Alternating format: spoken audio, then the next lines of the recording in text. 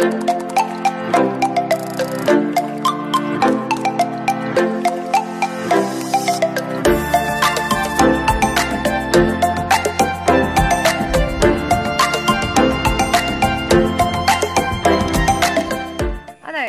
ഇപ്പോൾ ഞാൻ ഒരു കാര്യം സംസാരിച്ചപ്പോൾ, അതായത് ഒരു കാര്യത്തിനെക്കുറിച്ച് പ്രതികരിച്ചപ്പോൾ, അവൾ സ്ത്രീ ആയതുകൊണ്ട് മാത്രം മാറ്റി നിർത്തപ്പെടേണ്ടവളാണ് എന്നുള്ള ബോധം എങ്ങനെ ഉണ്ടായി? കാരണം അവൾക്ക് ഇതൊന്നും, അവൾക്ക് വാ തുറന്നാൽ ശരിയാവില്ല. അവൾ വീട്ടിനകത്ത് നല്ല കുലസ്ത്രീ ആയിട്ട് ഇരിക്കേണ്ടവളാണ്. അല്ലെങ്കിൽ അതൊന്നും, കുലസ്ത്രീ എന്ന് പറഞ്ഞ ഇമേജ് മോശമാണെന്ന് ഞാൻ പറയില്ല. അത് ഭയങ്കര ത്യാഗസമ്പന്നരായ സ്ത്രീകളുണ്ട് കേട്ടോ, ഇല്ലെന്നല്ല ഞാൻ പറയുന്നത്. പക്ഷെ ഞാൻ അത്രയ്ക്ക് ആ ഏരിയയിൽ ത്യാഗം ചെയ്യാൻ ഉദ്ദേശിക്കുന്നില്ല. അങ്ങനെയുള്ള ഒരു പെൺകുട്ടിക്ക് അവളുടെ സ്വപ്നങ്ങൾ കീഴടക്കാൻ വേണ്ടിയിട്ട്, അവളുടെ ശരീരത്തിനപ്പുറത്തേക്ക് അവളുടെ പേഴ്സണാലിറ്റി കാണാൻ വേണ്ടിയിട്ട് ആളുകൾ തയ്യാറാവുന്നില്ലെങ്കിൽ ഭയങ്കരമായ ബ്ലോക്കുകളുണ്ട്. അവളെ ചങ്ങലക്കിട്ട പോലെയാണ് അവൾക്ക് തോന്നുക. അതുപോലെ ഒരു ചങ്ങലയിൽ നിന്ന് പുറത്തേക്ക് വന്ന ഒരാളാണ് ഞാൻ. അപ്പോൾ എനിക്ക് ഫേസ് ചെയ്ത ഒരുപാട് കാര്യങ്ങളുണ്ട്. അതാണ് എന്നെ സ്ത്രീ സ്വാതന്ത്ര്യത്തിന് വേണ്ടി സംസാരിക്കാനായിട്ട് പ്രേരിപ്പിച്ചത്. അല്ലാതെ ഞാൻ ബ്രെയിൻ കൊണ്ട് ചിന്തിച്ചിട്ടല്ല എൻ്റെ സ്വാതന്ത്ര്യത്തെക്കുറിച്ച് ചിന്തിച്ചിട്ടുള്ളത്. ഞാൻ അനുഭവിച്ച കാര്യങ്ങളിൽ നിന്നാണ് ഞാൻ സ്വാതന്ത്ര്യത്തെക്കുറിച്ച് സംസാരിച്ചിട്ടുള്ളത്. അപ്പോൾ ഇതെല്ലാം ഒരു പെൺകുട്ടിക്ക് പറയേണ്ടി വരുന്നത് എന്തുകൊണ്ടാണ്? അവൾ ഒരു കാര്യമായിട്ട് മുന്നോട്ട് പറയുമ്പോൾ ആദ്യം അവളെ ശരീരമായിട്ടാണ് പലരും കാണുന്നത്. എല്ലാവരും ഞാൻ പറയില്ല, അടച്ചധിക്ഷേപിക്കുന്നില്ല. പക്ഷെ പലരും കാണുന്നത് ശരീരമായിട്ടാണ്. ഓക്കെ. അപ്പോൾ ഇങ്ങനത്തെ ഒരു പെൺകുട്ടിയാണ് പുറത്തേക്ക് വരുന്നതെങ്കിൽ അവൾ ഇങ്ങനെയായിരിക്കും, അവളെ ലേബൽ ചെയ്യപ്പെടും. അപ്പോൾ ലേബൽ ചെയ്യപ്പെടുന്നത് എന്താ? അവൾക്ക് ഇതിനൊന്നും സ്വാതന്ത്ര്യമില്ല, അവൾക്ക് ഇങ്ങനെയൊന്നും നടക്കാൻ സ്വാതന്ത്ര്യമില്ല, അവൾ പെണ്ണായതുകൊണ്ട് ഇങ്ങനെയായിരിക്കും എന്ന് വിചാരിക്കുന്ന ഒരു മൈൻഡ് സെറ്റാണ് മാറേണ്ടത്. അപ്പോൾ മാത്രമാണ് ശരിയായ സ്ത്രീ സ്വാതന്ത്ര്യം വരുള്ളൂ. അല്ലാണ്ട് ഫുൾ ടൈം രാത്രി ഇറങ്ങി നടന്നുകൊണ്ട് പുരുഷന്മാർ ചെയ്യുന്ന കാര്യങ്ങളെല്ലാം ചെയ്തുകൊണ്ടും അല്ല സ്ത്രീ സ്വാതന്ത്ര്യം എന്ന് പറയുന്നത്. ഇതിനപ്പുറം അൾട്ടിമേറ്റ് ആയിട്ടോ സ്ത്രീ സ്വാതന്ത്ര്യം എന്ന് പറയുന്നത് ഞാൻ അതിനപ്പുറം കാണുന്ന ഒരു വ്യക്തിയാണ്. അതായത് ഒരു സ്ത്രീയിൽ തന്നെ പുരുഷനും സ്ത്രീയും ഉണ്ട്. അച്ഛനും അമ്മയിൽ നിന്നാണ് അവരുണ്ടായിട്ടുള്ളത്. തിരിച്ചൊരു പുരുഷനിൽ തന്നെ അമ്മയും അച്ഛനും ഉണ്ട്. അപ്പം ഈ ഒരു മൈൻഡ് സെറ്റ് എല്ലാവരിലും ഉണ്ട്.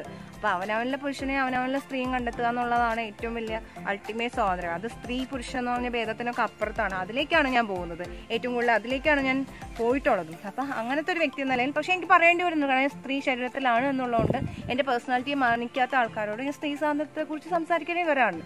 അപ്പോൾ സ്ത്രീ സ്വാതന്ത്ര്യം എന്ന് പറഞ്ഞാൽ അത് തന്നെയാണ്. എനിക്ക് എൻ്റെ കാര്യങ്ങൾ പേഴ്സണാലിറ്റിക്ക് അപ്പുറത്തേക്ക് കാണാൻ പറ്റുന്നില്ലെങ്കിൽ അവിടെ സ്വാതന്ത്ര്യമില്ല. പ്രകോപിതയായാലൊന്നും ഇത് അവസാനിക്കുന്നൊന്നും തോന്നുന്നില്ല. പക്ഷേ പലപ്പോഴും ഒരു ക്വസ്റ്റ്യൻ മാർക്ക് ഉയർത്താൻ നമ്മളുടെ ദേഷ്യം കാരണമായുണ്ട്. ഇപ്പോൾ എനിക്ക് ജീവിതത്തിൽ ഉണ്ടായുള്ള ഒരു വലിയ അടിയുടെ അവസാനം ഞാൻ വഴക്കിട്ട് കഴിഞ്ഞ് അപ്പോൾ അയാൾ എന്നോട് പറയാണ്, ഹിമ ദേഷ്യപ്പെടുമെന്ന് ഞാൻ വിചാരിച്ചില്ല. എന്നിട്ട് അത് അയാളെ ഞെട്ടിച്ചു കളഞ്ഞത്രേ. അതായത് അയാൾ വിചാരിച്ചു ഞാൻ മിണ്ടാതെ എല്ലാം സഹിക്കുമെന്ന്. അപ്പം എനിക്ക് തോന്നുന്നു ഇത് പ്രതികരണ ശേഷി വരുമ്പോൾ പ്രത്യേകിച്ച് ഒരു ഭയം ഉണ്ടാവുന്നുണ്ട് സമൂഹത്തിന്. ഇപ്പം എനിക്ക് തോന്നിയിട്ടുള്ളത് പ്രകോപിതയാവുന്നതുകൊണ്ട് പ്രശ്നമൊന്നുമില്ല. പക്ഷെ പ്രകോപിതയാവാനും സ്ത്രീകൾക്ക് പറ്റും. അതായത് എനിക്ക് ദേഷ്യം വന്നാൽ ഞാൻ ദേഷ്യമല്ലാതെ വേറെ എന്ത് പ്രകടിപ്പിക്കുന്നത്? ഞാൻ ഭയങ്കര നല്ല കുട്ടിയായിട്ട് സഹായ ആളായിട്ടിരിക്കാൻ എനിക്ക് താല്പര്യമില്ല. അതായത് എനിക്ക് ദേഷ്യം വന്നാൽ ഞാൻ ദേഷ്യപ്പെടും. അല്ലെങ്കിൽ പക്ഷെ നിങ്ങളെന്നെ പ്രകോപിതയാക്കേണ്ട ആവശ്യമില്ലല്ലോ. ഞാൻ അങ്ങോട്ട് വന്നൊന്നും പ്രകോപിതയാക്കാൻ വേണ്ടി ഇങ്ങോട്ട് ഒന്നും ചെയ്യുന്നില്ല. എനിക്ക് എൻ്റെ നേരെ വന്ന് എൻ്റെ ഈഗോനെയും എൻ്റെ പേഴ്സണാലിറ്റീനെയും ആവശ്യമില്ലാത്ത ക്വസ്റ്റ്യൻ ചെയ്യുക, ഇല്ലാത്ത കാര്യങ്ങൾ പറഞ്ഞ് എൻ്റെ നേരെ വന്നാൽ എനിക്ക് ചിലപ്പോൾ ഒന്ന് തല്ലാൻ തോന്നി ഞാൻ തല്ലും. അത് അങ്ങനെയാണ് എൻ്റെ സ്വഭാവം. അതുകൊണ്ട് തന്നെ എനിക്ക് അതിലൊരു നഷ്ടവും തോന്നിയില്ല ഇതുവരെ. കാരണം അത്രയ്ക്ക് മോശം കമൻസിനും അത്രയ്ക്ക് മോശം സിറ്റുവേഷൻസിനുമാണ് ഞാൻ പ്രതികരിച്ചിട്ടുള്ളത്. പ്രത്യേകിച്ചും ഇപ്പോഴത്തെ ആൾക്കാർക്ക് സ്ത്രീകൾ എങ്ങനെയൊക്കെ പ്രതികരിക്കുന്നത് ആദ്യമൊക്കെ ഞാൻ 2009 ഫേസ്ബുക്കിലൊക്കെ എഴുതി തുടങ്ങുന്ന സമയത്തൊന്നും ആൾക്കാർ ഇങ്ങനെ പ്രതികരിക്കണമെന്നില്ല. പക്ഷെ സ്ലോലി അത് വന്ന് ഇപ്പൊ പെൺകുട്ടികൾ പ്രതികരിക്കുന്നതൊക്കെ കുറച്ചും കൂടി ബെറ്റർ ആയിട്ടുള്ള ഒരു രീതിയാണെന്നാണ് എനിക്ക് തോന്നുന്നത്. ഞാൻ ഒരിക്കലും ഒരു നടിയാവണം എന്ന് ആഗ്രഹിച്ചിട്ട് ഇൻഡസ്ട്രിയിൽ വന്ന ഒരാളല്ല. ഞാൻ ഡിറക്ഷനാണ് പഠിച്ചത്, സ്കൂൾ ഓഫ് ഡ്രാമയിൽ PG. അതിനുശേഷം എനിക്ക് ഡിറക്ടോറിയലായിട്ടുള്ള വ്യൂ പോയിന്റ്സിനോടും ഫിലോസഫിയോടും ഒക്കെയാണ് താല്പര്യമായിട്ടുള്ളത്. പക്ഷെ ആ സമയത്ത് ഞാൻ സ്വന്തമായി പഠിക്കാൻ തീരുമാനിക്കുകയും വീട്ടിൽ നിന്ന് ഞാൻ പഠിക്കുന്നതിന് അവർക്ക് ഇൻട്രസ്റ്റ് ഇല്ലാത്തതുകൊണ്ട്, അതായത് പഠിക്കുന്നതിനല്ല, ഞാൻ എടുത്ത കോഴ്സ് അവർക്ക് ഇൻട്രസ്റ്റ് ഇല്ലാത്തതുകൊണ്ട് ഞാൻ സ്വന്തമായി ജീവിക്കാൻ തീരുമാനിക്കുകയും ചെയ്യുന്ന സമയത്താണ് എനിക്ക് ഈ ഓഫേഴ്സ് വരുന്നത്. അപ്പം ഞാൻ നടി ആവുക എന്നുള്ളൊരു ഉദ്ദേശം എനിക്കില്ലാത്തതുകൊണ്ട് തന്നെ ഞാൻ ചെറിയ റോൾസ് വന്ന് ഞാൻ എടുത്തു. അതിനങ്ങനെ വലിയൊരു പ്രാധാന്യം ഞാൻ കൊടുത്തില്ല. എൻ്റെ മനസ്സിൽ എൻ്റെ സിനിമകളൊക്കെ തന്നെയായിരുന്നു. പക്ഷെ പിന്നെ അപൂർവരാഗമൊക്കെ വന്നതോടുകൂടി ആൾക്കാർ എന്നെ തിരിച്ചറിയാൻ തുടങ്ങുകയും എന്നെ നടി എന്ന നിലയിൽ അടയാളപ്പെടുത്തുകയും, അതുമാത്രമല്ല അതിന് തൊട്ട് മുമ്പ് എനിക്ക് നാടകത്തിൽ അഭിനയത്തിനോട് ഭയങ്കര ക്രേസ് തോന്നുകയും ചെയ്തു. അപ്പോൾ അതിൻ്റെ ഒരു ഡീപ്പറായിട്ടുള്ള വശങ്ങളിലേക്ക് പോയി. ഞാനൊരു കാര്യത്തിനെ എനിക്ക് ഇഷ്ടപ്പെട്ട ഞാൻ ഡീപ്പറായി പോകാൻ ശ്രമിക്കുന്ന ഒരാളാണ്. അത് വ്യക്തികളായാലും ഒരു ആക്ടിങ് അല്ലെങ്കിൽ എന്തെങ്കിലും ഒരു ഫിലോസഫി ആയാലും ഒരു കർമ്മമാണെങ്കിലും എന്താണെങ്കിലും. അപ്പോൾ അങ്ങനത്തെ ഒരാളാണ് ഞാൻ. അപ്പോൾ ആ ഒരു രീതിയിൽ എനിക്ക് ആക്ടിങ്ങിനോട് ഭയങ്കര ഇൻട്രസ്റ്റ് തോന്നി.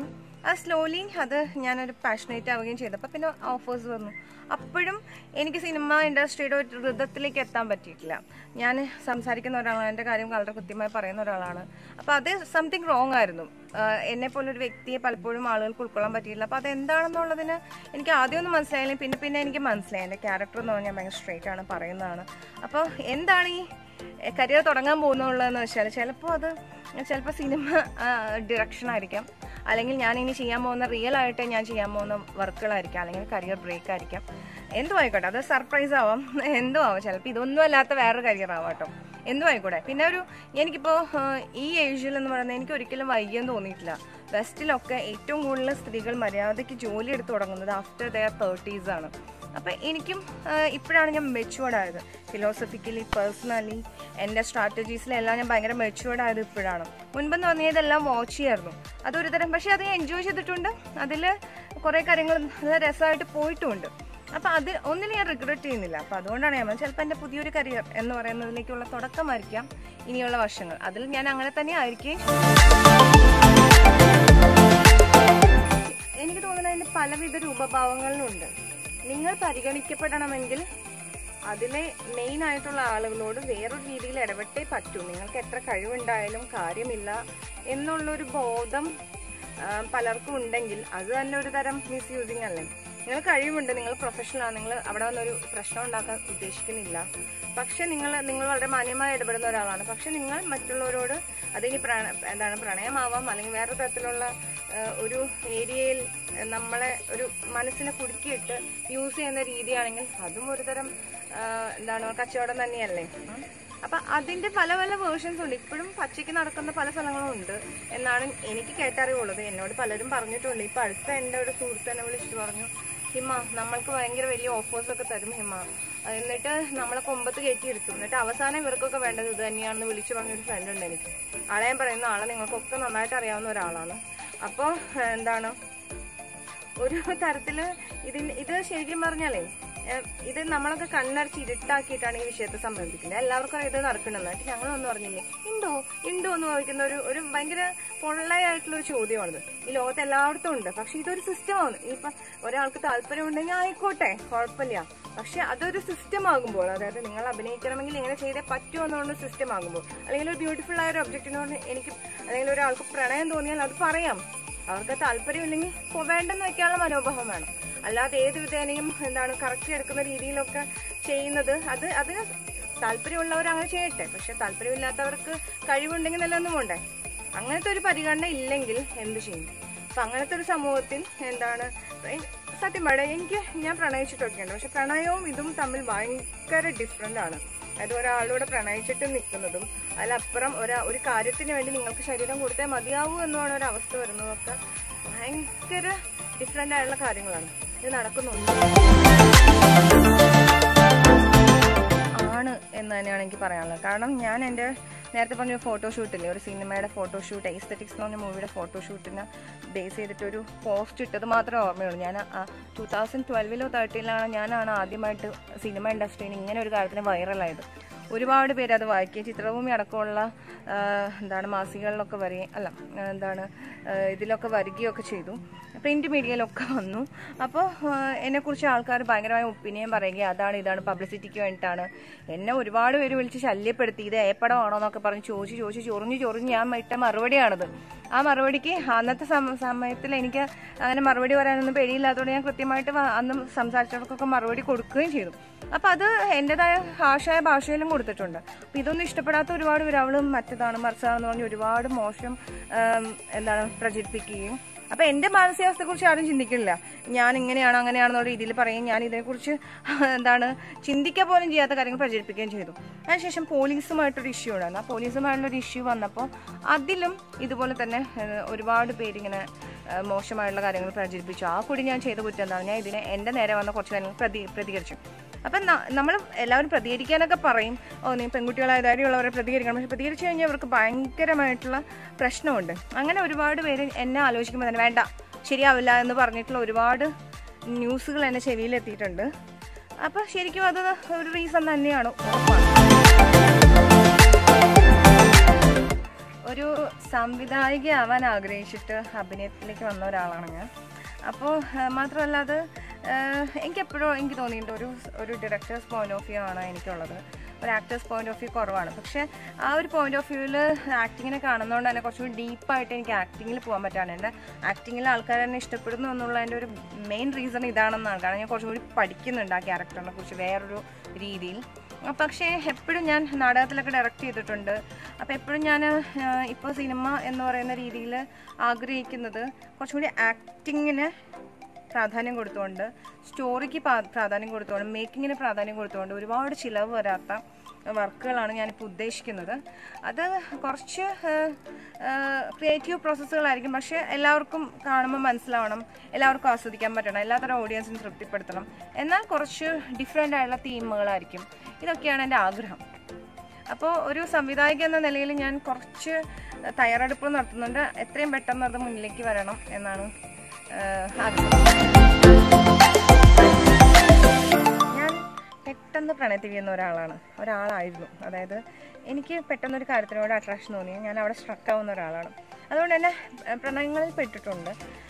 ഞാൻ ഭയങ്കര ആത്മാർത്ഥമായിരിക്കും. പക്ഷെ എനിക്ക് തേപ്പ് കിട്ടുമ്പോഴായിരിക്കും ഞാൻ അറിയാം ഇത് പ്രശ്നമായിരുന്നു എന്ന്. പക്ഷെ അതിലൊന്നും എനിക്ക് കുറ്റബോധമില്ല. പക്ഷേ അതൊരു തരം ഒരു മൈൻഡ് സെറ്റാണ്. അതായത് ഒരു എനിക്ക് മനസ്സിലായുള്ളത് ഞാനൊരു പാഷനേറ്റ് ആയിട്ടുള്ള ഒരു വ്യക്തിയാണ്. അതുകൊണ്ട് തന്നെ അങ്ങനത്തെ കുറേ കാര്യങ്ങളിൽ ഞാൻ അങ്ങനെ പെട്ടെന്നൊന്നും ഒരാളെ അട്രാക്റ്റഡ് ആവില്ല. പക്ഷെ അട്രാക്റ്റഡ് ആയാൽ അത് എളുപ്പമല്ല. അതുകൊണ്ട് തന്നെ ഇങ്ങനെ പതുക്കെ എൻ്റെ മൈൻഡിനെ ട്രെയിൻ ചെയ്ത് ഞാൻ ഇപ്പോൾ വേറൊരു തരം ഒരു സ്പിരിച്വൽ ലവിലേക്ക് മാറിക്കൊണ്ടിരിക്കുകയാണ്. അപ്പോൾ അതുകൊണ്ട് തന്നെ ഒരു പ്രത്യേക രീതിയിലാണ് ഞാൻ എൻ്റെ ലൈഫിനെ കൊണ്ടുവന്നിട്ടുള്ളത്. പ്രണയത്തിന് എനിക്കിപ്പോഴും ഇഷ്ടമാണ്, പ്രണയമാണ്. പക്ഷെ പ്രണയിക്കാൻ ഒരു വസ്തു വേണമെന്ന്, വ്യക്തി വേണമെന്നുള്ള അവസ്ഥയോടെ എനിക്ക് കുറച്ച് മാറ്റം വന്നിട്ടുണ്ട്. വേറൊരു തരം ഒന്ന് തന്നെയാണ് പ്രണയം എന്നുള്ളതാണ് എൻ്റെ ഏറ്റവും വലിയ പോയിന്റ്.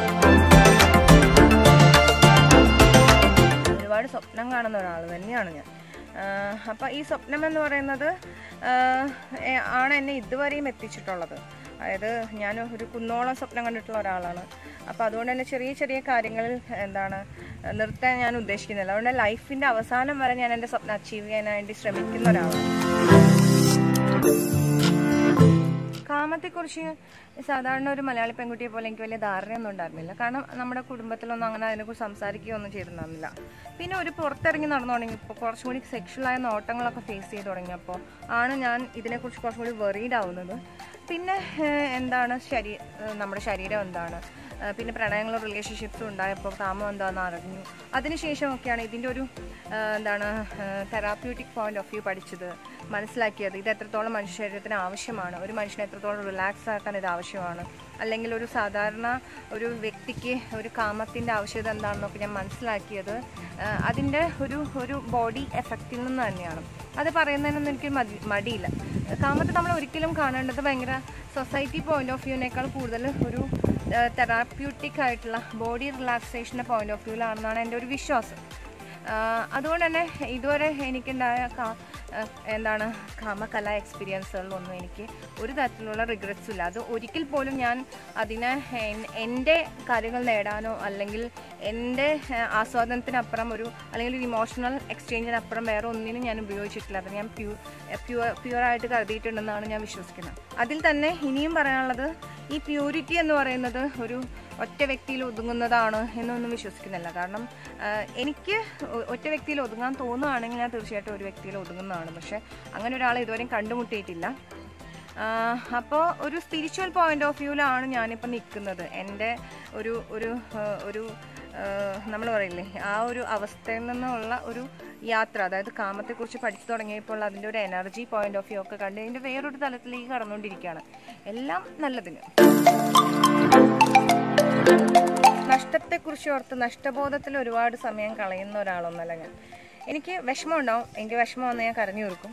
അല്ലെങ്കിൽ അതിനെക്കുറിച്ചുള്ള ചിന്തകളിൽ നിന്ന് ഞാൻ കട്ട് ചെയ്തും എൻ്റെതായ ഒരു വേൾഡിലേക്ക് വരും, വായിക്കും. അങ്ങനെ ഒരു ഇപ്പം എനിക്ക് ഇതുവരെ സിനിമകൾ നഷ്ടപ്പെട്ടതിനെ കുറിച്ചോ ലോകത്തിൽ എന്ത് നഷ്ടപ്പെട്ടതിനെ കുറിച്ചോ അല്ലെങ്കിൽ ഞാൻ ഒരുപാട് സമ്പാദിക്കുന്നതിനെ കുറിച്ചോ ഒന്നും എനിക്ക് വലിയ കാര്യങ്ങളൊന്നുമില്ല. കാരണം ഞാൻ പലരുടെയും ലൈഫ് കണ്ടിട്ടുണ്ട്. പലതും നേടിയ ആൾക്കാരുടെ അവരെങ്ങനെ നേടിയെന്നോ അവരുടെ മൈൻഡിൻ്റെ സ്വസ്ഥത എങ്ങനെ നഷ്ടപ്പെട്ടു എന്നൊക്കെ ഉള്ള കാര്യത്തിൽ പ്രണയത്തിൻ്റെ നഷ്ടം എന്നെ വേദനിപ്പിച്ചിട്ടുണ്ട്. പക്ഷേ അതിൽ നിന്ന് കരകയറിയിട്ടുണ്ട്. അതൊക്കെ നമുക്ക് ഓരോ എക്സ്പീരിയൻസുകൾ ഉണ്ടാക്കിയിട്ടുണ്ട്. അപ്പം നഷ്ടത്തെ ഞാൻ കാണുന്നത് നമ്മുടെ ജീവിതത്തിൽ ആവശ്യമില്ലാത്തതൊക്കെ പോകും. അത് എത്ര വലുതെന്ന് എടുത്ത് നമ്മൾ വെച്ചിരിക്കുന്നതും അത് നമ്മുടെ ഇമോഷണൽ ആയിരിക്കാം, അല്ലെങ്കിൽ നമ്മൾ പ്രോസസ്സ് ചെയ്തായിരിക്കാം, എന്തോ ആയിരിക്കാം, അതൊക്കെ പോകാൻ ചാൻസ് ഉണ്ട്. അപ്പം നമ്മൾ എന്താണ് നഷ്ടപ്പെടാതിരിക്കേണ്ടത്? എൻ്റെ മനസ്സമാധാനം, എൻ്റെ ഉള്ളിലെ നന്മ, അല്ലെങ്കിൽ എൻ്റെ നിഷ്കളങ്കത, ഇതൊക്കെയാണ് പോകാതിരിക്കേണ്ടത്. എനിക്ക് തോന്നിയിട്ടുണ്ട് ഞാൻ എപ്പോഴും ആൾക്കാർ ജാടയാണ്, ഭയങ്കര സാധനമാണെന്നൊക്കെ പറഞ്ഞിട്ട് തൊട്ടിപ്പുറത്ത് ചിലപ്പോൾ ഞാൻ വന്നിട്ട് കുഞ്ഞു കുട്ടിയോടെ കൊഞ്ചിന്ന് കാണാം. അപ്പോൾ ആൾക്കാർ ഞെട്ടിയിട്ടുണ്ട്, ഇത് എന്ത് ടൈപ്പ് ഓഫ് ജീവിയാണെന്നൊക്കെ ഉള്ളത്. എനിക്കതൊന്നും നഷ്ടപ്പെടുത്താൻ താല്പര്യമില്ല. അങ്ങനെയുള്ള കുറച്ച് കാര്യങ്ങൾ മാത്രമേ നഷ്ടപ്പെടുത്താതിരുന്നിട്ടുള്ളൂ. എന്നോടുള്ള വാല്യൂ. അപ്പോൾ പ്രണയത്തെ നഷ്ടപ്പെടുത്തിയിട്ടുണ്ട്, സിനിമ നഷ്ടപ്പെടുത്തിയിട്ടുണ്ട്, വ്യക്തികളെ നഷ്ടപ്പെടുത്തിയിട്ടുണ്ട്, പല നഷ്ടപ്പെടുത്തിയിട്ടുണ്ട്. പക്ഷേ എനിക്ക് ഇതുവരെ എന്നോടുള്ള വാല്യൂ നഷ്ടപ്പെട്ടിട്ടില്ല. അതാണ് എൻ്റെ ഏറ്റവും വലിയ നല്ല കാര്യം എന്ന് ഞാൻ വിചാരിക്കുന്നത്. അതുകൊണ്ട് അതൊന്നും ഒരു നഷ്ടമേ അല്ല. നഷ്ടങ്ങൾ നടക്കാനുള്ളതാണ്, നഷ്ടപ്പെടേണ്ടതാണെന്ന് മാത്രമല്ല. സർവോപരി പാലക്കാരനിൽ അപർണ ബാലമുരളി അഭിനയിച്ച കഥാപാത്രം എൻ്റെ കുറേ ലൈഫ് എക്സ്പീരിയൻസിൽ നിന്ന് എക്സ്ട്രാക്ട് ചെയ്തിട്ടാണ് എഴുതിയിട്ടുള്ളത്. സുരേഷ് ബാബു ചേട്ടൻ എൻ്റെ കുറേ കാലങ്ങളായ ഫേസ്ബുക്ക് ഫ്രണ്ടാണ്, എനിക്കൊക്കെ സംസാരിക്കുന്ന ഒരാളാണ്. അപ്പോൾ പുള്ളിക്കാരൻ എൻ്റെ അടുത്തൊരു സിനിമ ആലോചിക്കുന്ന പറഞ്ഞപ്പോൾ പറഞ്ഞു, ഇതിൽ ഹിമയുടെ ജീവിതത്തിലുണ്ടായ കുറേ എക്സ്പീരിയൻസുകൾ ഞാൻ ആഡ് ചെയ്യാൻ ഉദ്ദേശിക്കുന്നു. കാരണം ഞാൻ അതിനു മുമ്പ് എൻ്റെ ലൈഫിൽ പോലീസുകാരുമായിട്ട് റിലേറ്റ് ചെയ്ത് രാത്രിയൊക്കെ നടക്കുന്ന സമയത്ത് പോലീസുകാരുമായിട്ടൊക്കെ റിലേറ്റ് ചെയ്തിട്ടുണ്ടായ കുറേ അനുഭവങ്ങൾ ഞാൻ പറഞ്ഞിട്ടുണ്ട്. പുള്ളി ഭയങ്കര ചിരിച്ചിട്ടൊക്കെ പറഞ്ഞു, ഹിമ ഇതിന് സിനിമയുടെ ഒരു സാധ്യതയുണ്ടല്ലോ, ഞാനൊന്ന് നോക്കട്ടെ എന്നൊക്കെ പറഞ്ഞു. പിന്നെ പുള്ളി കുറേ കാലം ശേഷമാണ് സർവോപരി പാലക്കാരൻ എഴുതുകയും അതിൽ അപർണ എന്ന് പറഞ്ഞ ക്യാരക്ടർ എല്ലാം ഞാനാണെന്നല്ല, അതിൽ കുറച്ച് ഭാഗങ്ങൾ ഞാനുമായി റിലേറ്റ് ചെയ്ത കുറച്ച് ഏരിയാസ് പുള്ളി എഴുതിയിട്ടുണ്ട്. ഇത് പക്ഷെ അങ്ങനെ റെക്കഗ്നൈസ്ഡ് ഒന്നുമല്ല. ആ കൂടി അതിൻ്റെ ഈ പത്രസമ്മേളനത്തിൽ പോയിരുന്നപ്പോൾ അതിലൊരു കാര്യം ഞാൻ പറഞ്ഞൊരു കാര്യം വിവാദമായെന്നതിനും അപ്പുറം ഇതൊരു റെക്കഗ്നൈസ്ഡ് ആയിട്ടുള്ളൊരു കാര്യമല്ല. ആരും അതിനെക്കുറിച്ച് ചർച്ച ചെയ്തിട്ടില്ല. അതിലും എനിക്ക് പരാതിയൊന്നുമില്ല. അപ്പോൾ ഇതാണ് ഞാനും സർവോപരി പാലക്കാരനുമായിട്ടുള്ളൊരു ബന്ധം. പക്ഷെ അതിൽ ഞാൻ വേറൊരു ജോലി ചെയ്തിരുന്നു. അതിൽ ആക്ടിങ് ട്രെയിനിങ് ചെയ്തിരുന്നു. 2 ദിവസം ഞാൻ അതിലെ അഭിനേതാക്കൾ ഒരുപാട് ന്യൂ കമേഴ്സ് ഉണ്ടായിരുന്നു, അവരെയൊക്കെ ഞാൻ ട്രെയിൻ ചെയ്തിട്ടുണ്ടായിരുന്നു. അങ്ങനെ 2 ജോലികൾ, 2 ബന്ധമാണ് എനിക്ക് ആ സിനിമ. ഒരു കാലത്ത് സിനിമ കാണുമ്പോൾ ആളുകൾ പറഞ്ഞിരുന്നത് അതിലെ സംഘട്ടനവും ഫൈറ്റും പ്രണയമൊക്കെ ആസ്വദിച്ചിരുന്നു. ഇപ്പോഴത്തെ ആളുകൾ ആസ്വദിക്കുന്നതിന് മുമ്പേ ബ്രെയിൻ കൊണ്ടാണ് ചിന്തിക്കുന്നത്. അതായത് അതിൽ നെപ്പോട്ടിസം ഉണ്ടോ, അതിൽ സ്ത്രീവിരുദ്ധതയുണ്ടോ, പീഡനമുണ്ടോ, അങ്ങനെ ഓരോരോ കാര്യങ്ങളുമാണ് ചിന്തിക്കുന്നതെന്ന് ആണ് പറയുന്നത്. അപ്പോൾ എനിക്ക് തോന്നിയിട്ടുള്ളതേ, നല്ലൊരു സിനിമയ്ക്ക്, അതായത് ഒരു വളരെ കൃത്യമായിട്ട് ആസ്വാദകനെ പിടിച്ചിരുത്താൻ കഴിയുന്ന ഒരു വർക്കിന് കണ്ടു കഴിഞ്ഞിട്ട് ഇതിനെക്കുറിച്ചൊക്കെ ചിന്തിക്കാൻ പറ്റുള്ളൂ. അപ്പം അങ്ങനെ ഒരു വർക്കിനെയാണ് ഞാൻ ഇഷ്ടപ്പെടുന്നത്.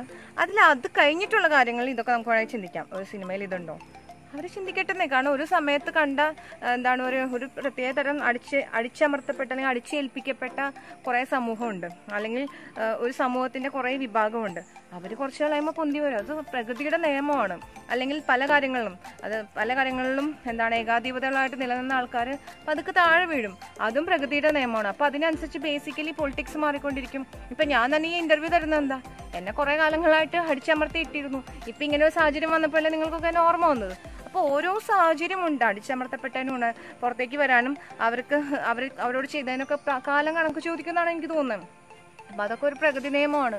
ഇതൊക്കെ സംഭവിക്കും. പിന്നെ ഇനി നല്ല സിനിമയാണെങ്കിൽ ഇതിനൊക്കെ കവച്ചു വെച്ച് നമുക്ക് മുന്നോട്ട് പോകാൻ പറ്റും. ആ സിനിമയിലാണ് ഞാൻ കോവിഡ് കാലത്ത് സാമൂഹ്യ ഇടപെടൽ എന്തെങ്കിലും നടത്തിയിട്ടുണ്ടോ? സത്യം പറഞ്ഞ കോവിഡ് കാലം എന്ന് പറയുന്നത് ഞാൻ എന്നെ തന്നെ ലോക്ക്ഡൗൺ ചെയ്ത ഒരു സമയമാണ്. ലോക്ക്ഡൗൺ ചെയ്ത സമയമാണ് ഞാൻ ഒരു ആയുർവേദ ട്രീറ്റ്മെൻറ്റിലൊക്കെ ആയിരുന്നു. കാരണം കുറേ കാലങ്ങളായിട്ട് ബോഡി ഒന്ന് പ്രോപ്പറായിട്ട് ട്രീറ്റ് ചെയ്യണം, ഫുഡൊക്കെ ഒന്ന് കൺട്രോൾ ചെയ്യണം, അങ്ങനെയൊക്കെ വിചാരിച്ചിരിക്കുന്ന ടൈമായിരുന്നു. അതുകൊണ്ട് തന്നെ ഫേസ്ബുക്ക് പോലും ഡിലീറ്റ് ചെയ്ത് കുറേ കാലം ഞാനൊരു ട്രീറ്റ്മെൻറ്റിലും അങ്ങനെ കുറേ ബോഡി റെജുവിനേഷനിലൊക്കെ ആയിരുന്നു. പക്ഷേ അതിൻ്റെ ഒപ്പം തന്നെ ഞാൻ ചെയ്ത കുറച്ച് കാര്യങ്ങൾ എന്ന് പറയുന്നത്, ഞാൻ യാത്രയിൽ പരിചയപ്പെട്ട കുടുംബങ്ങളുണ്ട് ഹരിദ്വാറിൽ. അപ്പം അവർ കുറേ പേര് തന്നെ ഒരു ചേരിയിലുള്ള ഒരു 10-40 കുടുംബങ്ങളാണ് അവർ. അപ്പം അവർ എന്നെ വിളിച്ചിട്ട് അവർക്ക് ഫുഡില്ല, അങ്ങനെയുള്ള കുറേ കാര്യങ്ങളില്ല എന്ന് വിളിച്ചപ്പോൾ ഞാൻ ഒരുപാട് പേരെ അവിടെയുള്ള ആൾക്കാരെ അവരെ സഹായിക്കാൻ ഏർപ്പാട് ചെയ്യുകയൊക്കെ ചെയ്തിട്ടുണ്ട്. അല്ലാതെ ഒരുപാട് അതിവിപുലമായ സാമൂഹ്യ ഇടപെടലൊന്നും ഞാൻ നടത്താൻ പറ്റില്ലല്ലോ. പക്ഷെ ഞാൻ കോവിഡ് കാലത്ത് എന്നെ തന്നെ ഒന്ന് നവീകരിച്ചിട്ടുണ്ട്. ഒരുപാട് എൻ്റെ രീതികളിൽ മാറ്റം വരുത്തിയിട്ടുണ്ട്. അതൊക്കെ തന്നെയാണ് എനിക്ക് തോന്നിയിട്ടുള്ളത്. അല്ലാതെ കൂടുതൽ സാമൂഹ്യ ഇടപെടൽ നടത്തിയിട്ടില്ല.